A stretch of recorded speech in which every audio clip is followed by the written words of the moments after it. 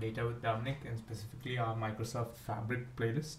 And in today's video, we're going to be starting with real-time analytics and specifically the CustoDB, or how to create your first CustoDB in Fabric and load some data into it, right? So this comes under the RTA section, or real-time analytics section of Microsoft Fabric. So Microsoft has some great documentation on the whole what is RTA, when to use RTA. They've got some sample scenarios and how to use RTA within Fabric. But cutting in short, basically RTA is when you want to work with data that is streaming data or time series data, right? So, and this data is constantly being created or fed to your systems, and you want to, as soon as it enters the system, either store it into a table, like push it into a table after some transformation, or make some modifications and push it to another DB. So, and this data is a continuous flow of data. So you want to basically analyze that and get insights as the data is coming, as soon as it's coming in. So there's high freshness of data and things like that.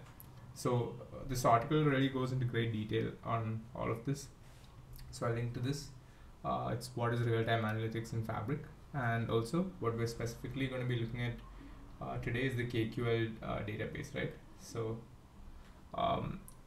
in real-time analytics, you interact with your data in the context of databases. A single workspace, that is a Fabric workspace, can hold multiple databases, and each database can hold multiple tables. So this database that they refer to is your KQL database, right? So you can store these tables, store your streaming data in these tables, which reside in a KQL database, right? And each workspace that you work in can have multiple KQL databases. So let's jump into the demo section and see how exactly we can create a KQL database and load some data.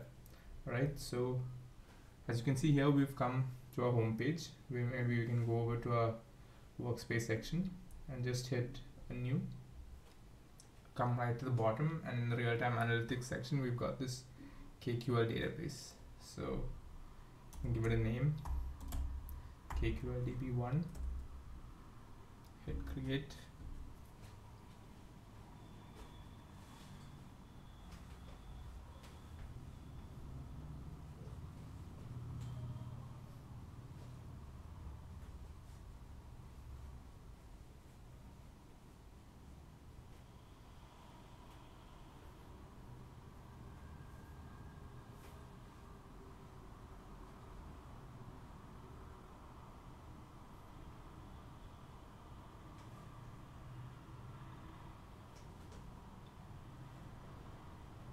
Okay, so once we've created a KQL DB or CustoDB, what we basically have is this landing page for KQL DB, and it gives us the database name and then some details about who created it, which region the compute is stored in, when it was created, and we've got a query URI, ingestion URIs, and a onelake folder path.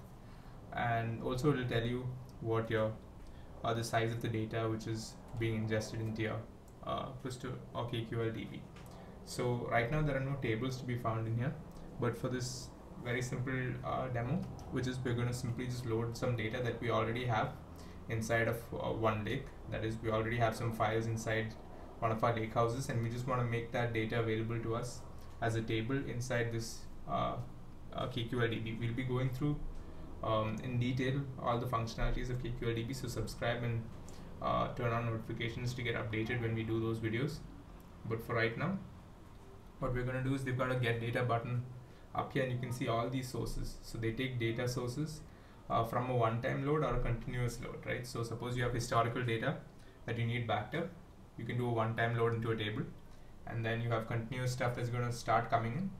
You can connect that to event hubs or a pipeline or a data flow to continuously stream and refresh that kind of data. So for this example, like I said, it's simple. We're just going to take some onelake files that we have and give it a name. So I'm just going to call this table sample, since it's just a sample file, and you can either append an existing table or create a new table. Since we don't have any tables, we can't append. And then the source tab, we've set it as onelake, and we need to give it a path, right? So this thing really annoys me. I hope the Microsoft team fixes this soon, but basically you need to remember to come into your lakehouse and get the files path before you start that process of importing the file as a table. So what we need to do is come over to our lakehouse, and we see a file that we want to import. We can just hit properties and we copy the AVFS path. Alright, that's copied. So now we come over to the KQL DB again. Same process, get data, onelake, sample is the table's name we had set. Next source, onelake, paste this.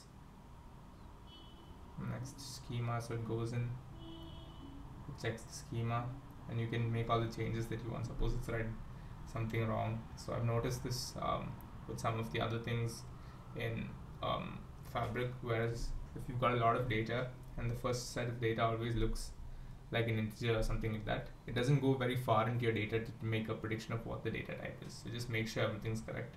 So this looks good, everything looks good. You can rename, you can sort, you can change data type, all that kind of stuff. Yeah, everything looks good because this is very simple data. Then you can also ignore the header and stuff like that. CSV, name the mapping file. Mapping file becomes important later on. We'll be looking at all that. But then you just begin the ingestion process, right? So what happens first is it creates a sample table in the CustoDB, and then the mapping file is created, and then the ingestion takes place, right? So it copies the file over, or maybe it doesn't really copy the file over with how the onelake architecture is set up, but that's for another time. Anyways, so that data is supposed to be in here. So we hit refresh, and then what we see is in this table section we've got our table sample, and if you break it down we get the full structure of that table present for us. And you can see that I can click into any one of these and I get the stats for that, right? So the data is compressed and stored because it's stored in the delta format in the backend. But as you know, I can click in and see, suppose I have many tables, I could go in and see the size and the compression of each of these tables, and you get a schema as well, which comes from the mapping file, right? So now I just want to test this data and see that everything's in there. I can click check your data, and then for those of you who aren't aware of KQL or Custo query language, this is where that journey for you begins. I'll be doing a playlist on the basics of Custo as well. So basically what we do is we just type in the table's name, hit enter, and then it gives us a pipe, a space, and then you can enter your exact query. So suppose I want to know how many records have come in, I will do the count function. And don't worry, subscribe so that you can stay updated for when I do my KQL playlist. But the count looks right, it's about 1,000 records. I know that off the top of my head. And just to get an idea of what the data looks like, I can do take 10, which is sort of like select top 10 in SQL. But yeah, this looks fine. And yeah, that's the basics of how KQL DB works in Microsoft Fabric. As you can see, we can hit quick stats and stuff like that, and you'll notice that the performance is quite fast in KQL DB. So that's it for this video. We'll be doing a lot more videos in Fabric, in real-time analytics, a lot more videos on ingestion from different types of sources that you've seen here, shortcuts, all that stuff. So stay subscribed, hit that notification button, and we'll see you soon. So thank you guys for watching.